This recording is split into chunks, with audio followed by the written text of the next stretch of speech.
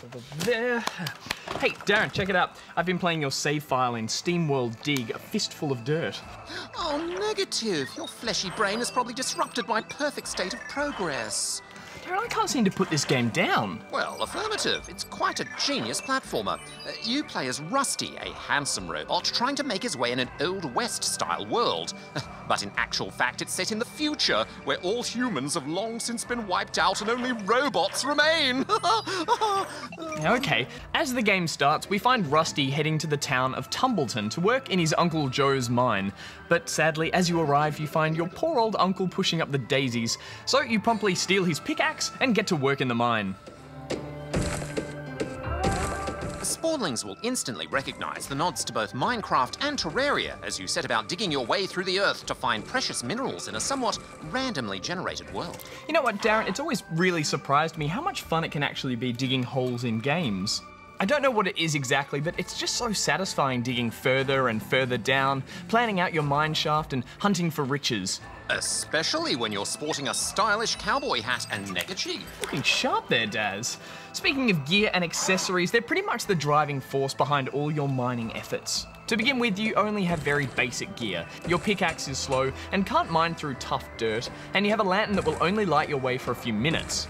But once it runs out, you'll still be able to navigate through your mine, but you won't be able to see what minerals are around you, making effective mining a tricky task. You also only have a small satchel to start off with, which you'll fill up quickly.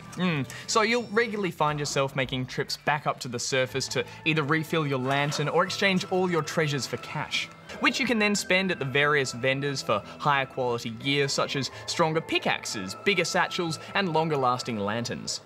It isn't all mindless digging, though. There's also a simple story to follow, and there's always an objective guiding your progress, often directing you to find caves which have special abilities or gear hidden away in them.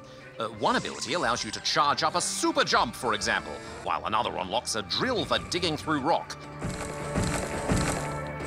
These open up new ways of exploring and allow you to go ever deeper into the world. Yes, and what's especially important is these also help you to get back up into town because, as any hole digger will tell you, Darren, digging down is easy, it's digging back up that's the hard part.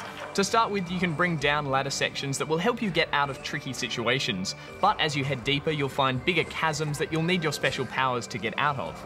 The game does an excellent job of giving you the right gear at the right time, so you'll rarely be stuck somewhere you can't get out of. There's also a variety of shortcuts back to town that open up as you progress deeper down, so you won't have to constantly backtrack through your entire mine. One particularly handy one is the teleporter. You can buy your own teleporter pads from a merchant, allowing you to create shortcuts wherever you like. Yes, but Darren, these cost rare and valuable orbs, so you'll need to use them sparingly. I also love how you become this super powered up mining machine, and there's always a new challenge awaiting you the further down you go, from tougher enemies to acid pools and mysterious mechanical worlds full of lasers, Darren. Oh, lasers, robots, mining, brilliant! I'm giving it a perfect 10 rubber chickens out of 10 rubber chickens. What more could you want from a game? Okay, Darren, calm down. I think you're being just a little bit biased there. But yes, this was a very good game, especially for a little downloadable title as well. I got very absorbed in my little mine, and I really love the Western setting and the music. I'm gonna give this 8.5 rubber chickens.